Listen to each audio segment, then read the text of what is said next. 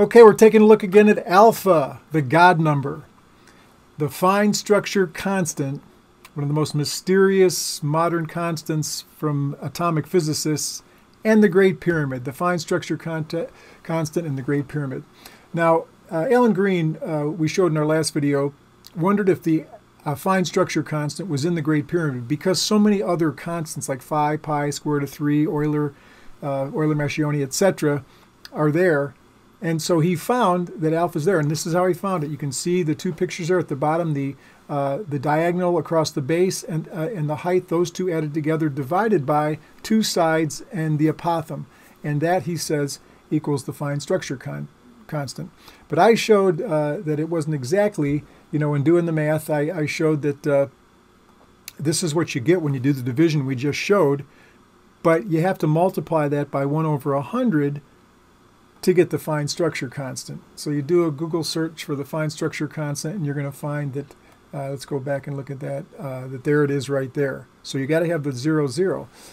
So I don't think Alan was hiding that. A lot of times people that are, polymaths like him just look at numbers as you can change the decimal point and it's still the same core number, sort of like absolute value kind of thing. But, let's be honest too, Alan, and just dialogue with you here, that if I owe you 50 cents and I pay you 5 cents, am I straight? Or if I owe you $5,000 and I pay you 50, are we even? So there's a sense in which obviously that doesn't show the fine structure constant. So I suggested in my last video, so if you want a pyramid with a true alpha, the fine structure constant, it needs to be 1/100th the size of the Great Pyramid. So I said it needs to be that. Well, as someone pointed out on YouTube, and I like to be open to learning, it would still be the same ratio. A 100th size Great Pyramid, like I tried to show here, would still have the same ratio, and so this wouldn't be what we're looking for. As I said, I made a mistake here because alpha's ratio based. The larger or smaller period has the same 0.729, not 0.00729. You don't solve it that way. But even though I made a mistake, the Great Pyramid reveals a number that is 1/100th of the fine structure constant. And so it's not inappropriate to think about having a pyramid that's 100 times smaller.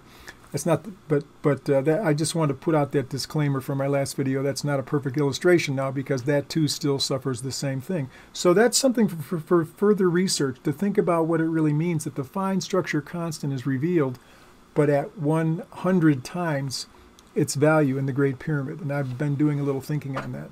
Now the fine structure constant relates to, the world of matter, flesh, protons, neutrons, and electrons, and photons or light. So we're getting this idea, of resurrection, the body going to spirit, this kind of a mystical idea here. All right, and of course the Egyptians are into resurrection. They're into mummies making it to the next life, right? So I showed that, the alpha and omega that I found in the Great Pyramid, it's got the alpha, the omega, and then this upside down alpha, the V, and that's like the first letter of the 4 letters that are at the entrance of the Great Pyramid, the Tetragrammaton, pronounced Debar, which is my last name. It means word or holy of holies. And so again, this is an idea getting us into the idea that there's, something more than life itself possibly here in the Great Pyramid, the alpha and the omega pointing to. And so here's today's point about the fine structure constant.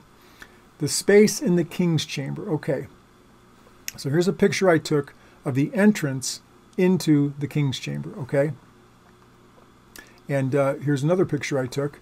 And so you can't fit the coffer that's in the king's chamber out through that door. Oh, but you can if you turn it sideways. Now, I didn't do a good job on the graphics because that's not exactly sideways, but if you turned it sideways, it would fit out that door.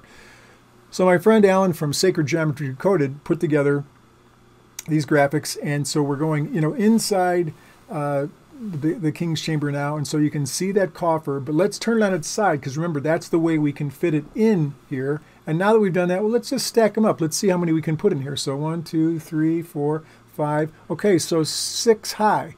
It's 6 high. Now what about going the other way? Well, it's interesting. It's exactly 5. You got the, this kind of esoteric number, the 6 and the 5. We've done a lot of programs on the 6 and the 5, the pentagon, the hexagon. And then you've got 4 rows that totally fill up. And then like a quarter that fits there. So when you add it all up, the number of coffers that fit inside the king's chamber is 137.5. Okay, now that's pretty close to the fine structure constant because it's often given as 137, which is the reciprocal of 1 over 37, which is what the fine structure constant really is.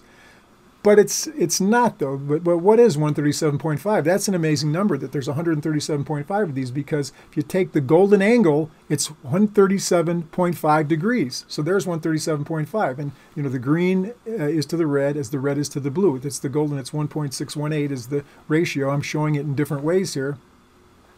Now, if the circumference of the green circle is 432, and that's an interesting number because the Great Pyramid itself, admitted by many, is a 143,200th miniature model, scale model, I should say, of the Earth. And so the 432 relates the Earth and the Great Pyramid, and it's related to the precessional cycle. So if that circumference is 432, then the diameter of that circle is 137.5. So in two different ways there, we see this 137.5, which that's the number of coffers that fit inside the king's chamber. Incredible. But 137.5 is not the fine structure constant. So are we at a dead end here? Okay, so again, there's the fine structure constant, okay, which is 1 over 137. You know, 0.00729 is 1 over 137. And its reciprocal is 137, as I said. So those are the two numbers often used to talk about the fine structure constant. So this mysterious constant, you know, that scientists say, that just read what atomic scientists say about it, like Richard Feynman. It's necessary for the universe to exist the way we know it, the way it relates the energy of electrons and the photons they either absorb or emit. So this constant, okay, so we have 137.5 of these in the king's chamber, but half of this coffer that we're looking at right here is space. Half of that is space. Half of it is in the volume of the granite, but the other half of the volume is empty space. Okay, so the physical part of the coffer takes up 1/137th of the king's chamber. This coffin, the only piece of furniture, really the only accessory in the Great Pyramid, it's bereft of gold, jewels, silver, you know, it's all kinds of, any kind of, you know, beautiful marking, or like it exists throughout Egypt, the beautiful, you know, etchings that are different places. And this is like an industrial room in many ways, and this is the one piece of furniture that's there, and it is 1/137th of the king's chamber. That cannot be by chance.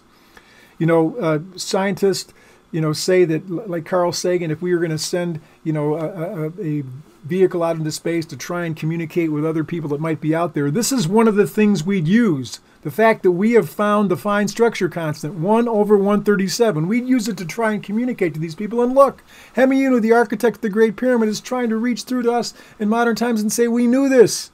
We knew the fine structure constant, 1 over 137 in the king's chamber, and nothingness is 137 of these, because, you know, you take the other part of this coffer that's empty, and then all the other emptinesses, it's 137. So the two numbers that are associated with the fine structure constant are here in the king's chamber related to the coffer.